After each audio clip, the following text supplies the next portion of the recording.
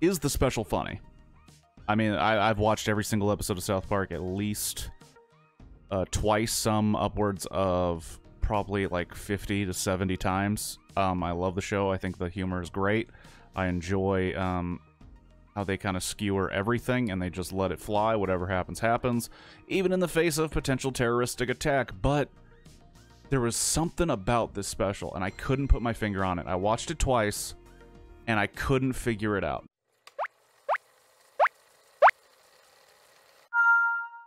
Hello and welcome to Blockbuster Review. If you don't know what that is, it is where I play a single game of Tetris Marathon and try to review a film before the blocks reach the top or until 150 lines. Spoilers are at line 50. I don't know if it'll matter as much with this particular movie. Anyway, here we go. South Park Post-COVID is a special that is exclusive to Paramount Plus, which highlights one of the few nagging issues I have with it. Now, South Park, if you may or may not know, has been on for 25, 26, 27 years? A long time. And they've recently, the creators of South Park, Matt Stone, Trey Parker, they have signed another deal with Paramount, CBS, whatever giant conglomerate of different properties, to make the show for another couple years, as well as specials that will be exclusive to their streaming service, Paramount Plus. And if you don't know, South Park, the show, is apparently exclusive to HBO Max. Now, I don't know what the hell happened. I don't know how, which chicken laid which egg. I don't understand what's happening. But I do know this. It's creating a very weird thing with South Park, because South Park is one of my favorite shows. I've watched it for many years. I don't believe it needs to cater to me. I'm not saying that I'm upset and I need to speak to the manager of South Park. I'm just saying it's very, very weird what is happening now, because Post-COVID is a special that takes place in the future of South Park, when the boys of South Park fame, I mean, I'm wearing their names on my shirt, and they have been around for over 2 decades, so they're almost part of the zeitgeist in the culture now. They are now adults, and they are dealing with the death of one of their friends. I'd say former friends. They all fell out of touch, clearly. Kenny.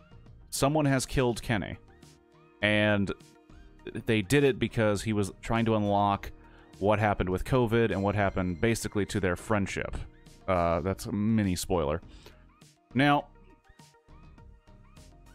is the special funny? I mean, I've watched every single episode of South Park at least twice, some upwards of probably like 50 to 70 times. I love the show. I think the humor is great. I enjoy how they kind of skewer everything and they just let it fly. Whatever happens, happens.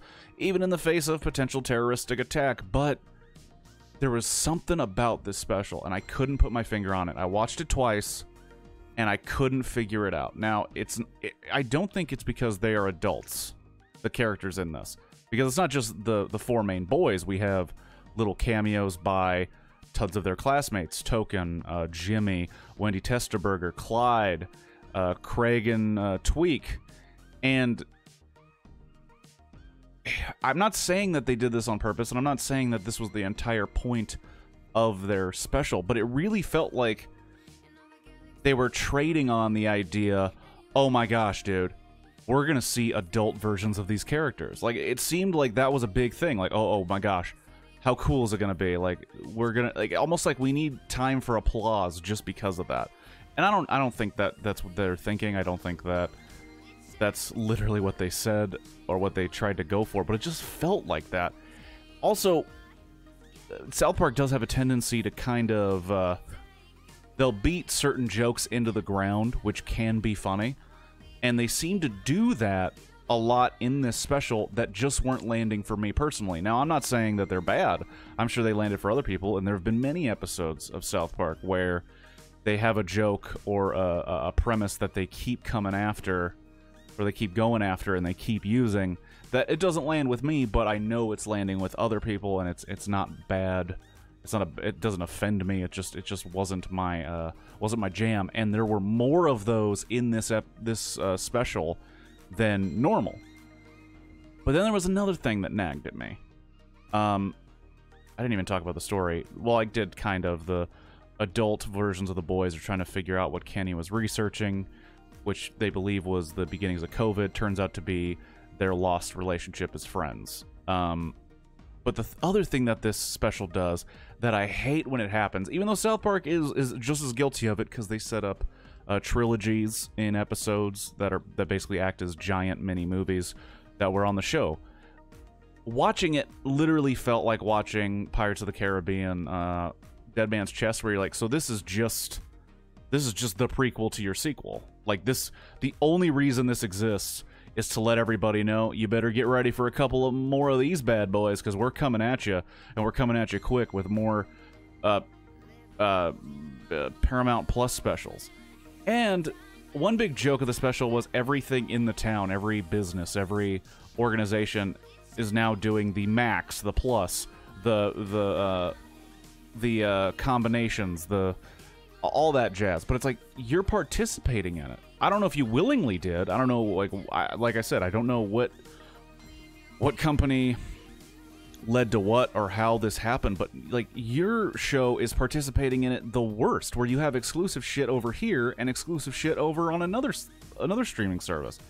And I'm not saying that I'm smarter than the average bear, but people are going to get confused and annoyed because sadly it seems like the general population tends to get a little slow on basic shit sometimes. And they're going to look at this and be like, what do you mean that South Park the show is here, but these specials are here? I've seen enough. I've seen some of it already. And it's like, I get what's going on, but it's going to... And also, because of that, it seems like, okay, we're going to separate these entirely, almost like they did the video games. But the show, or the special that I watched on Paramount Plus, is referring to all of the quote-unquote lore, the history of South Park the show. It just felt different, and it felt odd, and it felt like it almost felt like the thing they were lampooning too, member berries. Like, it was, let's hit everybody with just the right stuff to get them to come back and renew that subscription to get some more South Park goodness that we're taking away from the television show that we all were big fans of, to put it in a different location. And I want to see how they're gonna continue this story, because it resolves with the three boys, except for Cartman. He's kind of bailing. It resolved with them deciding they're gonna go after Kenny, and Randy's gonna dig into some stuff with Tegrity Weed. But it's almost like it didn't solve anything. We didn't resolve anything. So I don't know. I'm still gonna watch it because, let's be honest, I'm a fan of South Park through and through. I'll be watching them, but still felt different. That's my thesis. Have a good one.